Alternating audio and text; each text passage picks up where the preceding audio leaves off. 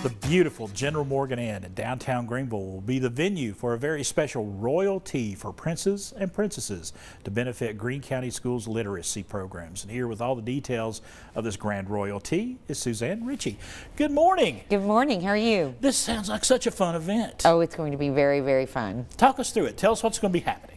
Okay, so it's a royal tea. Right. It's at the General Morgan Inn on April the 14th from 2 to 4. It is a formal tea, including luncheon. Right.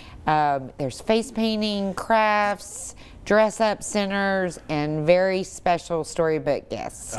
The whole event is themed on story time. It's based on books. Each table is individually themed to a specific book. So you'll have Harry Potter at one table and Alice in Wonderland at the next, and Charlotte's Web at the next. Folks can arrive at 1:30 to select their table and get a chance to look around at the others, and then festivities will begin at 2 o'clock. And we mentioned that this is for princes, princesses, children of all ages. Children of all ages. There's lots and lots of fun things for everyone. It's moms and grandmas and princes and princesses and their older and younger siblings. And we got some video that we're going to be showing of a former event and some pictures and things. This is a fun event, but it's for a very good cause as well, helping out the literacy programs there in Greene County Schools. It is. Our primary literacy program is our Magic Book Bus program. We have 2 mobile libraries that run when school's not in session. Right. And we're constantly replacing the books on those.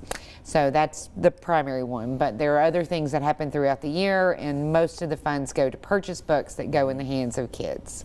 And you definitely want to get those books in the hands of kids, because learning is so vital, especially during the summertime when they're out of school, to be able to have that resource. So it's vitally important. It is. Department of Education studies have shown that even reading 2 books in the summer will help reduce that learning loss from spring until fall. And this is just a fun event. I mean, it's also, you know, you mentioned all the parents can be there with them. It is just a fun time as a community to come together there and enjoy something a little out of the ordinary. It is. It's fun, and we hope that everyone will come and have fun, and that maybe there will be an inspiration or a spark for that love of reading that someone will encounter while they're there. Do you find that most children are, you know, I know in this age of technology and gaming and things of that nature, it's sometimes hard to get them to read, but it's vitally important that they get that basic reading understanding going on. That's true. And reading sometimes has a hard time competing with the fun aspect of some of those other activities. So this is one of those events that we hope that children will come and see, wow, reading is fun, and it can transport you to another world. And this is a great opportunity too, you know, to come together as a family, get dressed up a little bit, and try some, you know, try some tea, try some finger sandwiches, and just have a good time as a family. That's right, as a family. It's a very, very good event for the whole family to come. All right. Thank you so much for coming by and sharing this with us. Thank you so much. And this is going to be such a great event. Yes, we hope a lot of people will turn out for it. All right.